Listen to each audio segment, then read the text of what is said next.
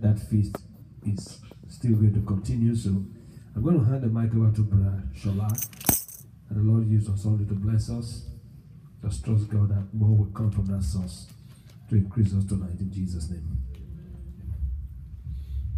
Praise the Lord. Hallelujah. We will still pray. Father, we appreciate you tonight. Amen. We confess our absolute dependence on you.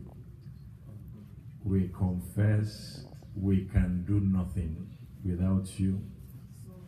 That's your word. You said, without me, you can do nothing. Lord, we say we lean on you tonight. We ask for grace. We ask for an entrance into that which is your mind. Your spirit will lead and guide into all truth tonight in the name of Jesus. Blessed be your name, O God. Hallelujah. Thank you, Lord, for answering our prayers. In Jesus' name we pray. Amen. In Jesus' name we pray. Amen. Amen. Hallelujah. Amen.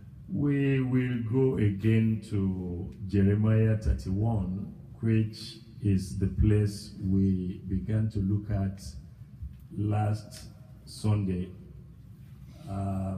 Like was shared then, we had had a time of waiting on the Lord in Lagos, and at the rounding up of the waiting, the Lord had brought this place, Jeremiah 31, into focus. And part of what I didn't mention at the Sunday meeting was that 1 week later, when we traveled to Cameroon for a conference, Brother Alade also coming up, opened to the same place and began to minister. And that was interesting because the meeting we had in Lagos, it wasn't at that particular meeting.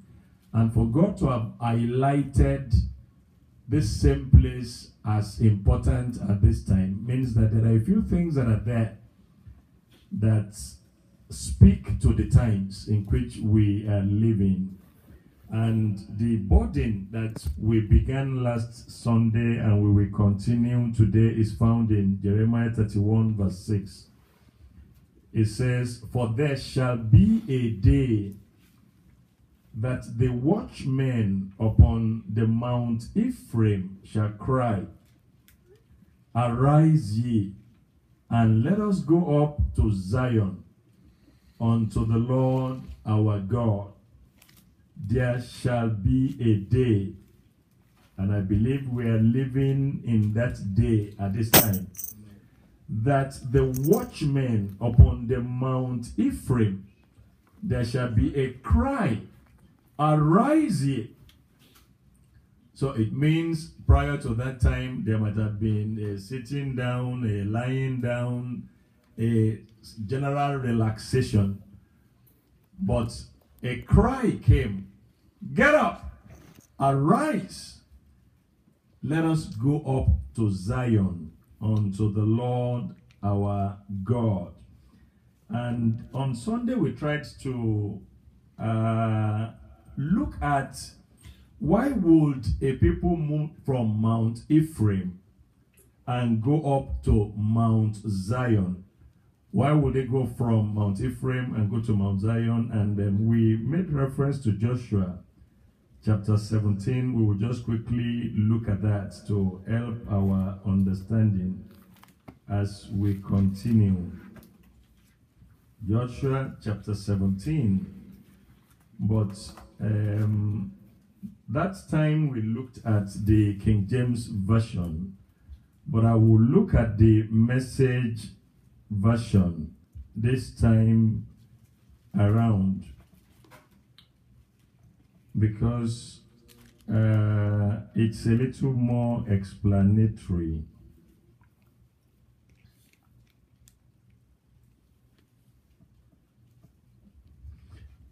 Looking at 17, reading from verse 12, it says, "The people of Manasseh never were able to take over these towns, the Canaanites wouldn't budge. But later, when the Israelites got stronger, they put the Canaanites to forced labor, but they never did get rid of them. You know, we looked at Joshua chapter 1, where Joshua had told, the people, this is what the Lord says. I am bringing you into a land. The land has varying degrees of water. Water being the measure of the help you are going to receive. So if you find yourself in the wilderness, which is like a desert, there is no water there. If there's any water, it's very limited. You move to the next one, which is Lebanon. Lebanon, so if you dig a little bit, you find water. Then you move to the Great River. Plenty of water, but not overwhelming. And then you get to the Great Seas. You get to the sea, where every direction you look, you have water. The idea is that I am bringing you into a land. I am bringing you into a realm in me. In that realm, there will be varying degrees of opposition. But the key thing is that no man shall be able to stand before you all the days of your life. The idea being that this realm I am bringing you, you are not going to lean on your own strength. You are not going to lean on your own ability. But I have not created any man that can resist that which is available to you if you will use it. Hallelujah. Amen. And then God told, Israel, the word of God will not depart out of your mouth. You will confess my word. You will profess my word. You will prophesy my word. This word of the Lord will not depart out of your mouth, but you will meditate on it day and night. You will remind yourself of the vision. You will remind yourself of the purpose. You will remind yourself of the goal, so that you may have good success, so that you may prosper in that which I have given you. That was said in Joshua 1. And then 16 chapters after, you find the sons of Joseph, Ephraim, Manasseh, struggling in the land. They found themselves on Mount Ephraim. Well, okay, let's go ahead and read the discussion they had with Joshua. They came to Joshua. It's like, look, things aren't going the way they ought to go. Things are not exactly the way they should be. So verse 14, the Message interpretation. It says, the people of Joseph spoke to Joshua. Why did you, Joshua chapter 17. It says, the people of Joseph spoke to Joshua. Why did you give us just one allotment, one solitary share? There are a lot of us, and we are growing. God has extravagantly blessed us. The King James Version is like, why have you placed us in this strait? Why have you placed us in this constraining environment? We are a great people. We are a large crowd. Why are we operating in this limiting environment? Hallelujah. Amen. So Mount Ephraim is like an environment that limits, where the full promises of God are not actualized amongst the people of God. And Joshua responded. He says, since there are so many of you, and you find the hill country of Ephraim too confining, climb into the forest and clear ground there for yourselves in the land of the Perizzites and the Rephaim. Somebody will say, a lot of times the people of God go to God and say, God, we are waiting for you. God, we are waiting for you. What is happening? And God turns around and says, I'm waiting for you. Everything you need, I have made available to you. I have told you what you can do. But I'm waiting for you to see what you're going to do. But the people of Joseph said, but there's not enough hill country for us. And the Canaanites who live down in the plain, Both those in Bethshan and its villages and in the valley of Jezreel, they have iron chariots. You are telling us we should take cutlasses and move in and clear the place. Are you aware of the fact that the Canaanites who are in the land, they have iron chariots? And we, what do we have? We don't seem to have anything. Then Joshua said to them again, yes, there are a lot of you, and you are very strong. One lot is not enough for you. Where you are now is a place of limitation. Hallelujah. Amen. You also get the hill country. It's nothing but trees now, but you will clear the land. You will make it your own from one end to the other. The powerful Canaanites, even with their iron chariots, they won't stand a chance against you. Hallelujah. Amen. So, there are chariots. Of course, God knows that there are chariots. They are mighty. You will not be the first person to mention that the people that, God said there are people in the land, but you will displace them. Amen. Amen. Hallelujah. Amen. The history before then was that when they came there, they were weak. And the period when they were weak, they lived with the people, they lived with the things they ought to have overcome. Hallelujah. Now we'll go back to that place in Jeremiah 31.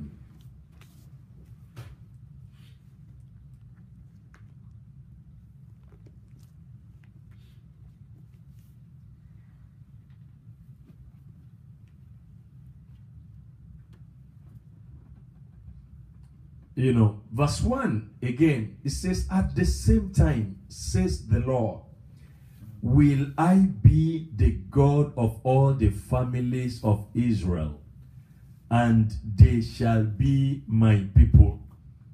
Hallelujah.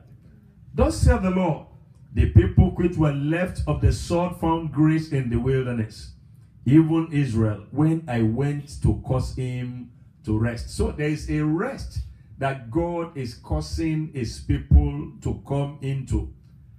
A rest where the land is not constraining, the land is not limiting. A realm of largeness, a realm of increase. Then verse 3 says, the Lord had appeared of old unto me, saying, I have loved you with an everlasting love. Therefore with loving kindness do I draw you. Again I will build you, and you shall be built. So the people of the Lord will be built at this time in the name of Jesus. Amen. The grace to build us up will be made available unto us. Amen. In the name of Jesus. Amen. He says, you shall be built, O Virgin of Israel. You shall again be adorned with thy tabrets. You shall go forth in the dances of them that make merry. So there will be rejoicing, there will be gladness in the midst of the people of the Lord. There will be, a banishing of the spirit of melancholy and of woe in the midst of the people of the Lord. God says there will be rejoicing, there will be dancing, there will be the beating of the tambourine, and, that will be the experience of his people. He says, you shall yet plant vines upon the mountains of Samaria. The planters shall plant and shall eat them as common things. And a day shall come that the watchmen upon the Mount Ephraim. Now, when you look at the word, the watchmen, the question comes to mind, who are watchmen? Yeah. And as I began to look at this particular story, you find a few references in the Bible. When you look at the book of Matthew, when Jesus told the parable of the wise and the foolish virgins, you discover that if you really look at that passage, there were actually three groups of people in that place. Most times, attention is paid to just two groups. but it's actually 3. It says, then shall the kingdom of heaven be like, that's Matthew 25. Then shall the kingdom of heaven be likened unto 10 virgins, which took their lamps and went forth to meet the bridegroom. 5 of them were wise, and 5 were foolish. So, first group, 5 wise virgins. Second group, 5 foolish virgins. They that were foolish took their lamps and took no oil with them. But the wise took oil in their vessels with their lamps. So, second category. Now, while the bridegroom tarried, they all slumbered and slept. So, the 10, both wise and the foolish, all slept. Hallelujah. Amen. But interesting, because it will appear as if there was a third group that did not sleep. It says, and at midnight there was a cry made, behold, the bridegroom cometh. Go ye out to meet him. Then all those virgins arose and trimmed their lamps. Now I'm of the impression, and this has been mentioned before, that this third category were watchmen. They were there. They were watching. The wise, the virgins who were wise did very well for themselves. But then there was a shortcoming. And the shortcoming was they slumbered and they slept. I'm sure possibly because of the time it took, for the Lord to come. The Lord is delaying his coming. The Lord is delaying his coming. When exactly is he going to come? When will we see this coming of the Lord? And somewhere along the line, they slept. But there was a group that did not sleep, that were watching. They are not mentioned among the 10. But it says, at midnight, there was a cry made. Behold, the bridegroom cometh. And my prayer will be, it's great to be among the wise virgin. But I'm not sure it is something that can be credited to us as a positive thing if we were to be found, falling asleep. Hallelujah. This third group that did not sleep, that were watchful, that were waiting, were able to shout, wake up from your slumber. Wake up from sleep.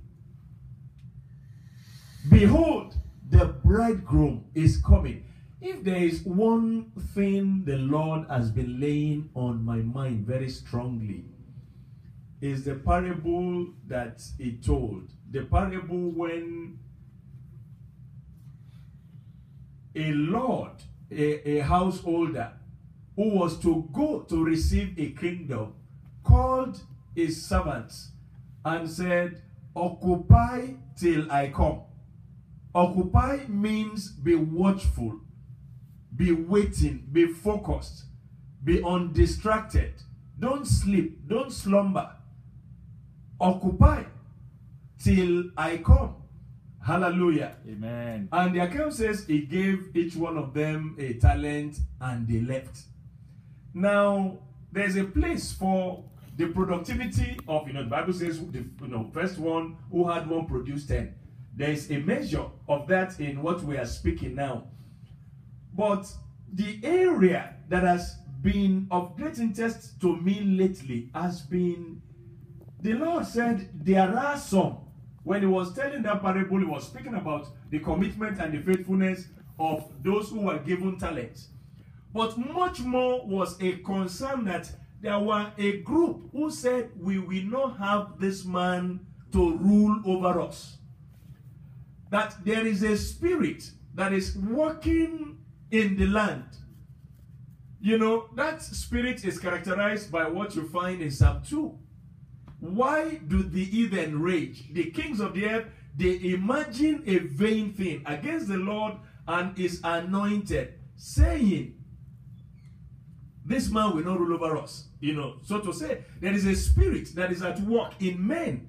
Everywhere you go, you guys are saying Christ is coming, we will frustrate that purpose. All the groups you find around, ISIS, this, that, all manners, that is the result. Jesus will not come. And the account says, After he had finished with, okay, you have been faithful, I am very happy about what you have done.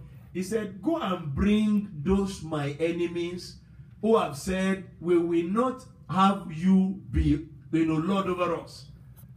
And it's like, they will be slaughtered. They will be killed. Hallelujah. Amen. Now, when you look at that,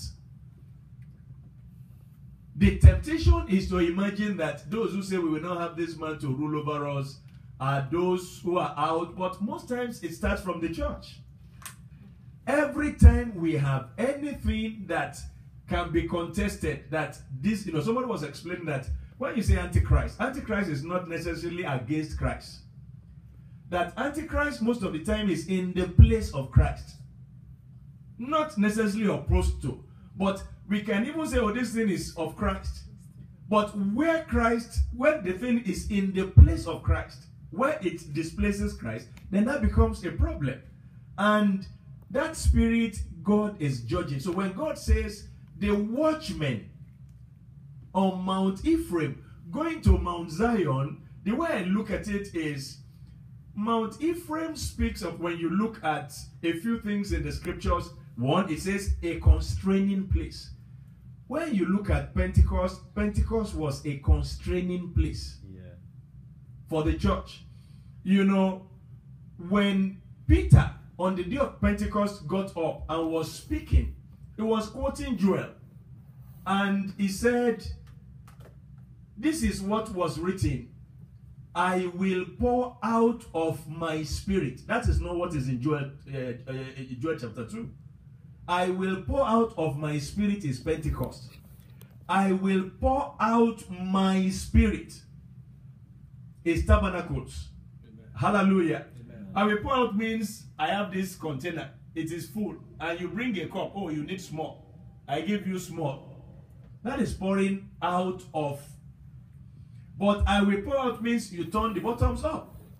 Hallelujah. Amen. So, in Jeremiah 31, I believe what the Lord is saying is that there is a realm the church has operated in. And it's been like half of Christ, half of man. Hallelujah. Amen. But there is to be a cry at this time. A cry by the watchmen.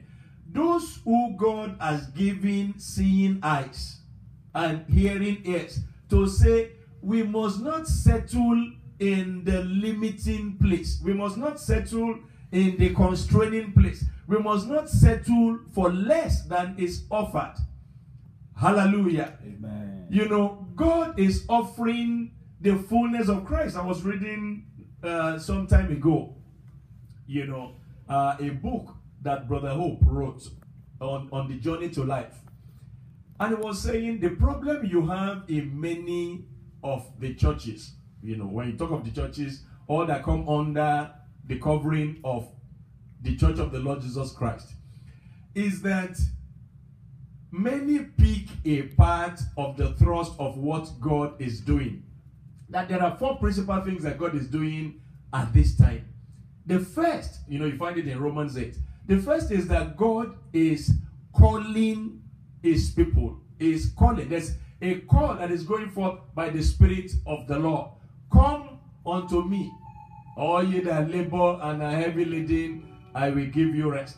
Hallelujah. After the call, there is a saving. A saving of the people of God.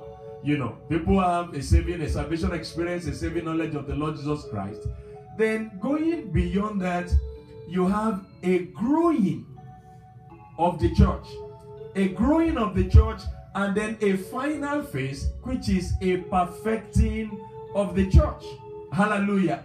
Those 4. Now, the challenge we have is, you go to many churches, you find out that there's a calling going forth. They call, be saved, be saved, be saved. Everywhere, there's a combing of every corner. You must give your life to Christ, and a saving. But the growing is where the problem is.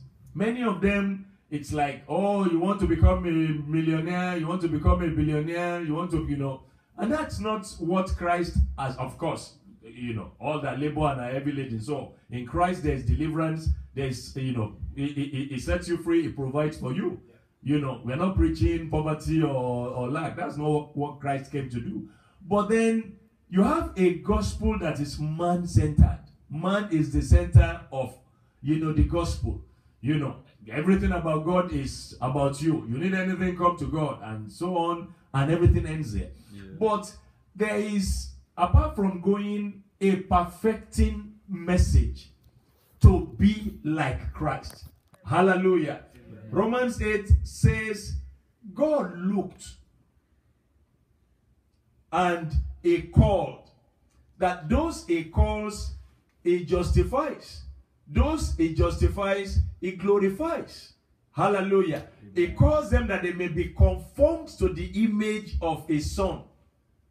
That is the goal, of the salvation experience. But you discover that the church is not operating in the fullness of this. Part of the challenge has been for those out, many of the churches, it's be called, be saved, and grow small. Now, the challenge we equally have, and that's part of, the burden in the heart of the Lord, is yes, we are growing and we are perfecting, but we are not doing much of the calling and the saving of the church. There is not much of the calling, there is not much of the saving of the church. I don't know if you're getting, I'm getting across. And I believe there is a burden in the heart of the Lord as well. While some are calling and saving and not doing much in the area of growing and perfecting, some are not calling, some are not saving. The few that they come in contact with, are the ones that, continue to grow, and there must be the full gospel. The whole thing must roll out and must be known everywhere. Amen. Hallelujah. So, we must break out of that limiting environment we have found ourselves operating in.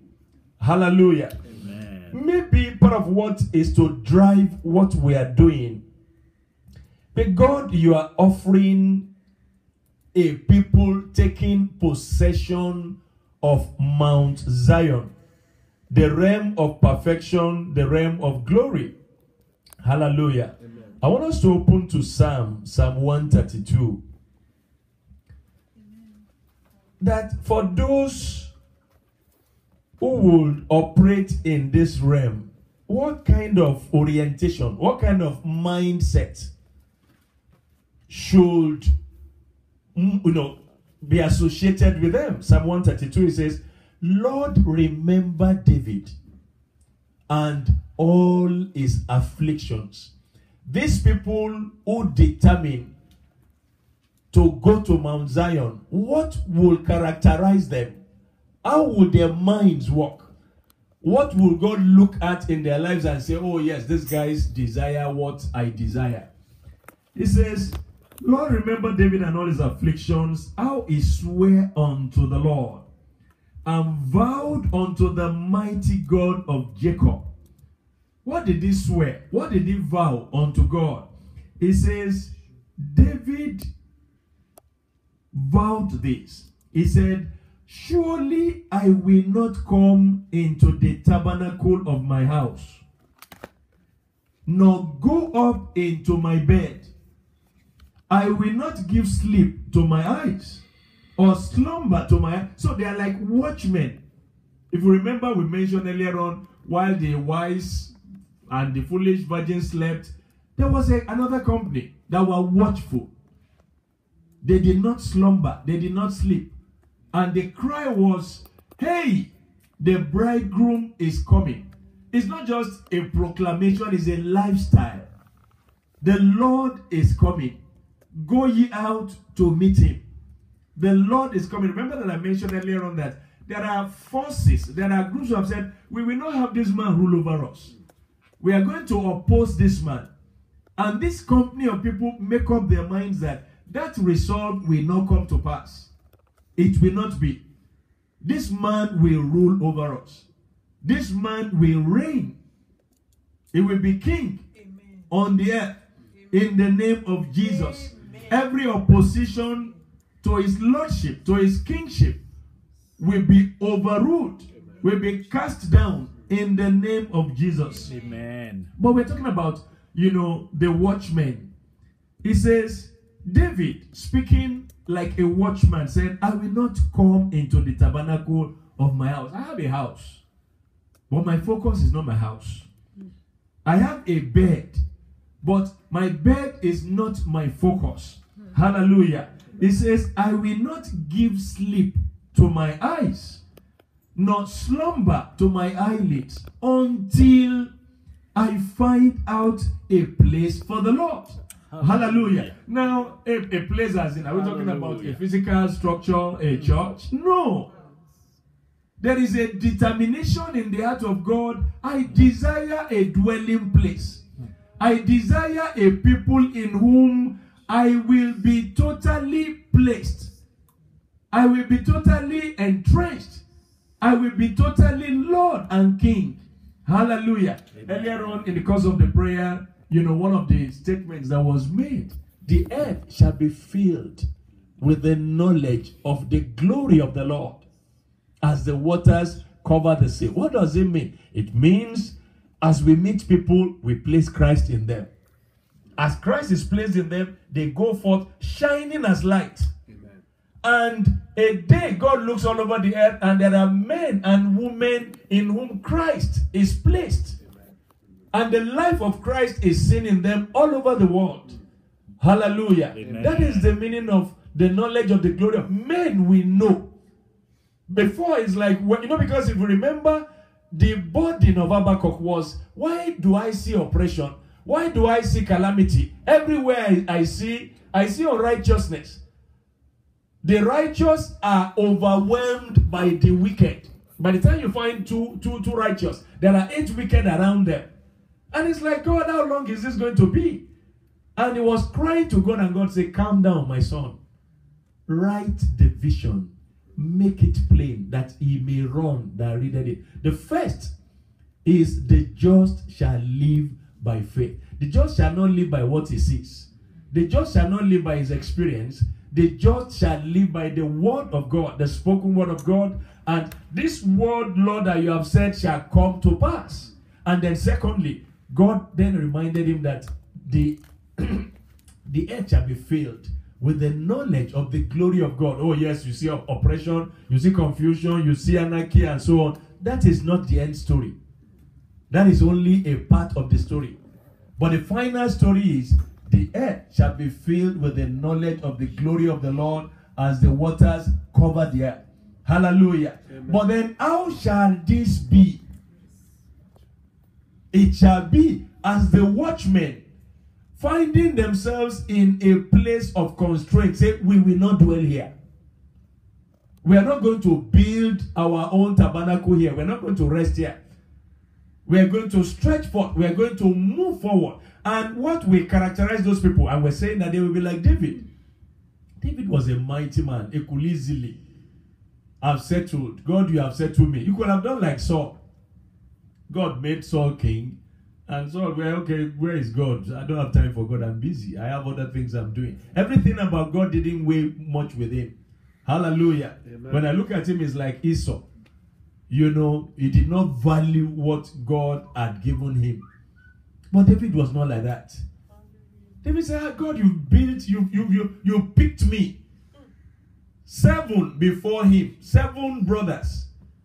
Passed all the 7 and picked him and made him king. Then he built himself a house. I said, no. I will build God a house. And God came. You want to build me a house? You are blowing my mind. May we blow the mind of the Lord in the commitments we make in the name of Jesus. God said, okay, you want to build me a house? No. I will build you a house. Your house will be an enduring one. Hallelujah.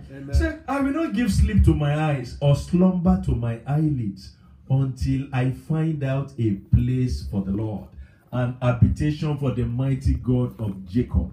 Lo, we heard of it in Ephrata. We found it in the fields of the wool. We will go into his tabernacles.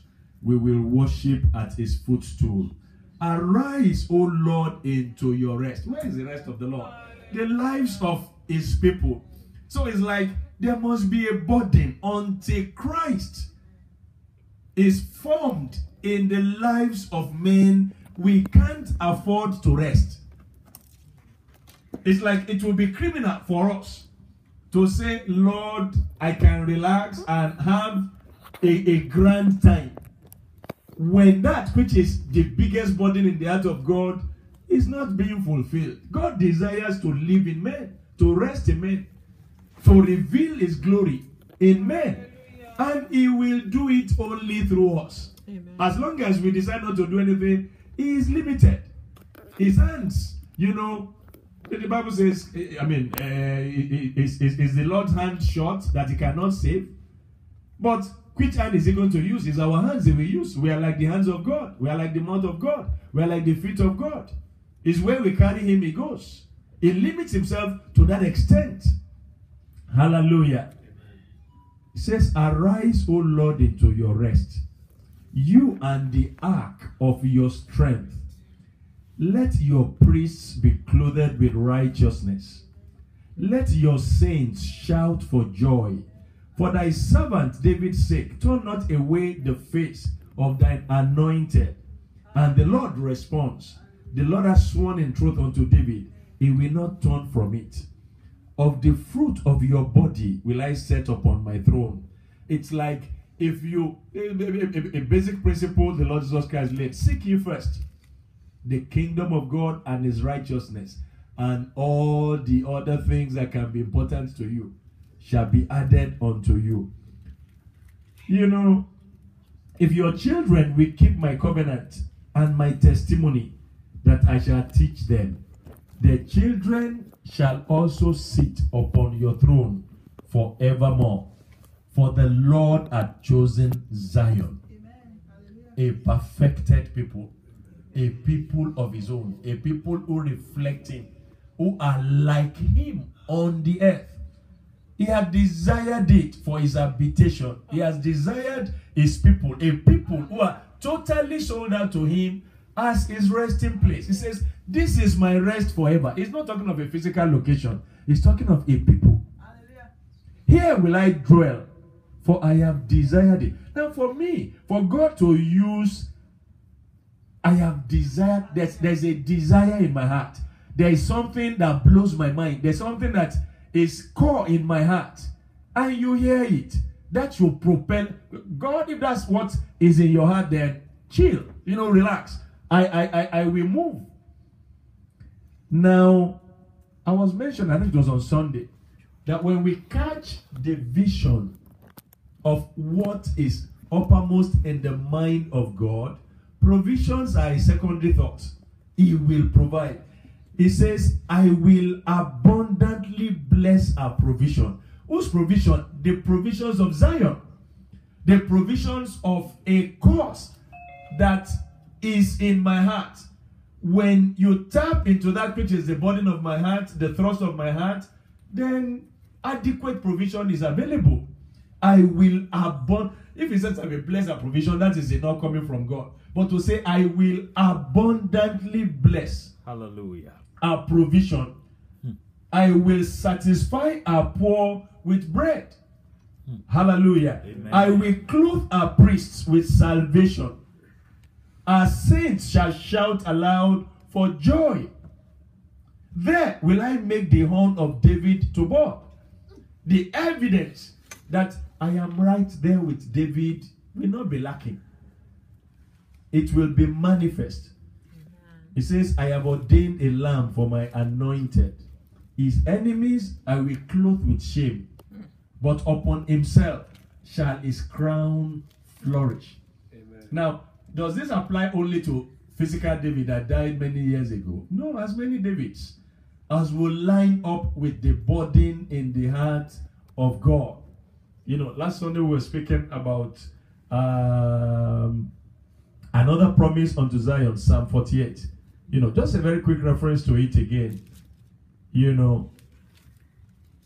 When a people are totally sold out to God, doing what He wants them to do, Psalm 48 says, "Great is the Lord, and greatly to be praised in the city of our God, in the mountain of His holiness. Beautiful when elevated. The joy of the whole earth is Mount Zion." The idea is that when a people are totally given to God, God promised, as you find in Isaiah 2, "I will establish them in the top of the mountains. I will lift them up. I will exalt them." And when they are exalted, they are the joy of the whole earth. Bible says creation is groaning, waiting for the unveiling of the sons of God. And the challenge is, will the sons of God be hiding their heads and so on? Yeah, like we said, it sufficed for Moses. Initially, the early part of his life, Moses was, yes, I know I am the Savior. I am here to save. And went in the energy of the flesh and ran into problems. But for a while, God brought him aside, took him into the desert, and took him through another training. But a time came when Moses was to be brought back. And I believe the Lord is saying we need to arise at this time. We need to stand up at this time. We need to go forth in the name of the Lord. We'll just quickly go back again to that Jeremiah, 31. The Bible says we are the joy of the whole earth. It's Mount Zion. Mount Zion is not a physical mountain. It refers to a people. The city of the living God. He desires to dwell in us, to reveal himself in us. Hallelujah. It says, "For there shall be a day," verse 6, "that the watchmen upon the Mount Ephraim shall cry, Arise ye, let us go up to Zion, unto the Lord our God. For thus saith the Lord, Sing with gladness for Jacob, and shout among the chief of the nations. Publish ye, praise ye, and say, O Lord, save your people, the remnant of Israel." Then God responds, "This is what I desire to do. I will bring them." Of course, there was a physical, fulfillment of this for physical Israel. But there's a spiritual restoration, a returning, an ascending, and a desire for God at this time. It says, "I will bring them from the north country. I will gather them from the coast of the earth. And with them the blind and the lame, the woman with child, and travelleth with child together. A great company shall return hither. They shall come with weeping, and with supplications will I lead them. I will cause them to walk by the rivers." So it's not going to be a dry experience. The Lord will cause us to walk by rivers in a straight way, not in a crooked way. There has been so much crookedness in the church, but the Lord will cause a walking in a straight way, wherein they shall not stumble. For I am a father to Israel, and Ephraim is my firstborn. Hear the word of the Lord, O ye nations, and declare it in the isles afar off, and say, He that scattered Israel will gather him. Yes, He will keep him as a shepherd doth his flock. The Lord will keep his people. Amen. In the name of Jesus. Amen. Now, one other thing the Lord ministered, we will find in Isaiah 54. Isaiah 54.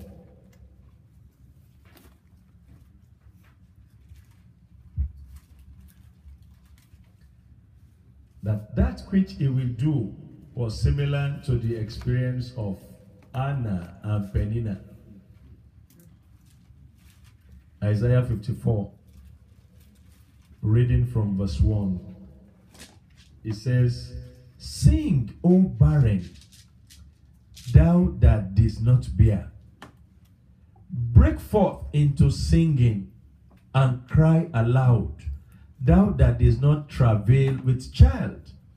For more are the children of the desolate than the children of the married wife, saith the Lord. Enlarge the place of thy tent. Let them stretch forth the curtains of thine habitations. Spare not, lengthen thy cords, strengthen thy stakes.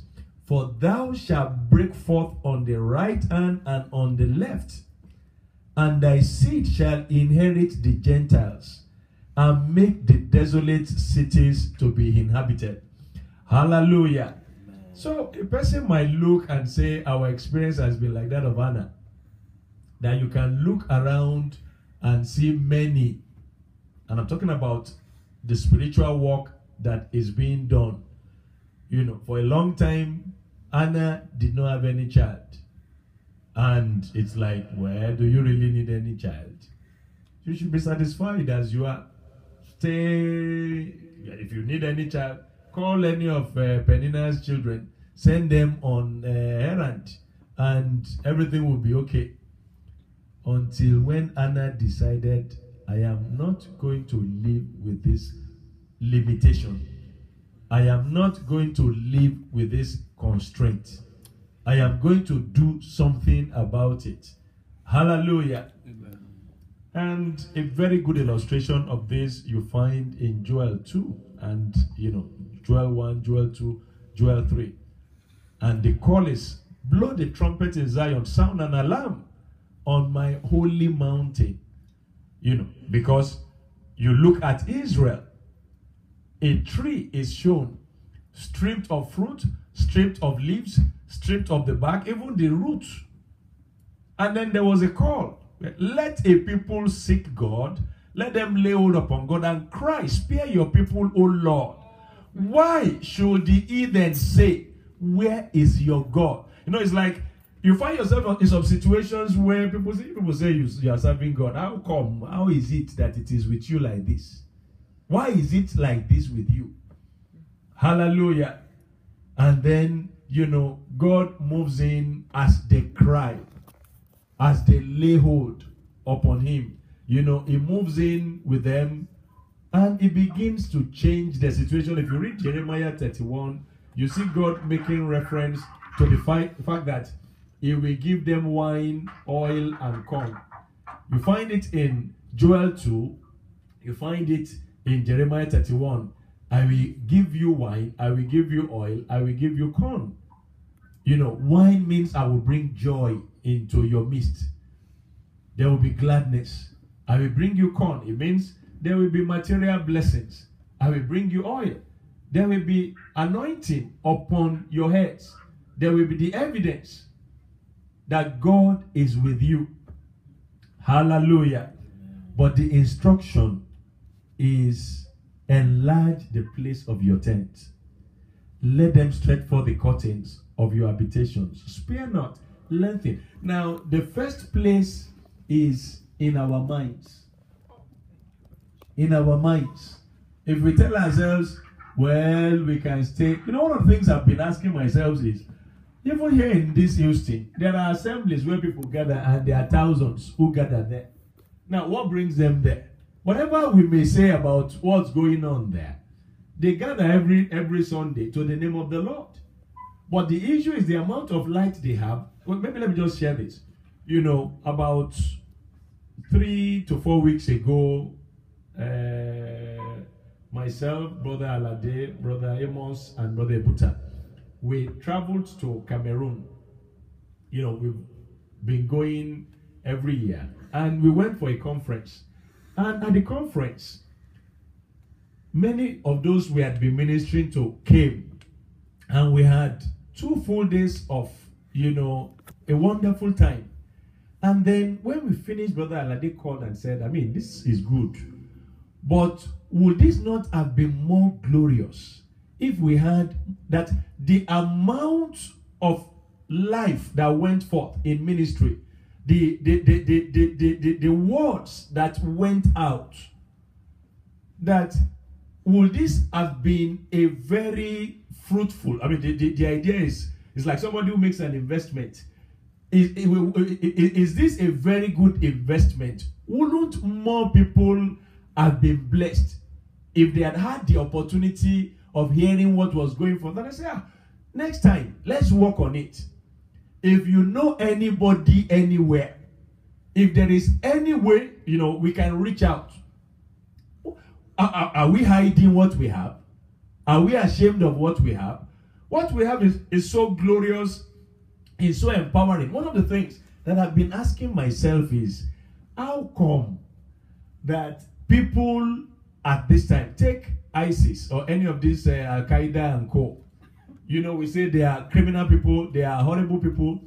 Every time you hear that the parents of the young boys and girls who they've managed to get, even till today, I might not be able to find my way on my laptop to the sites where these guys, go.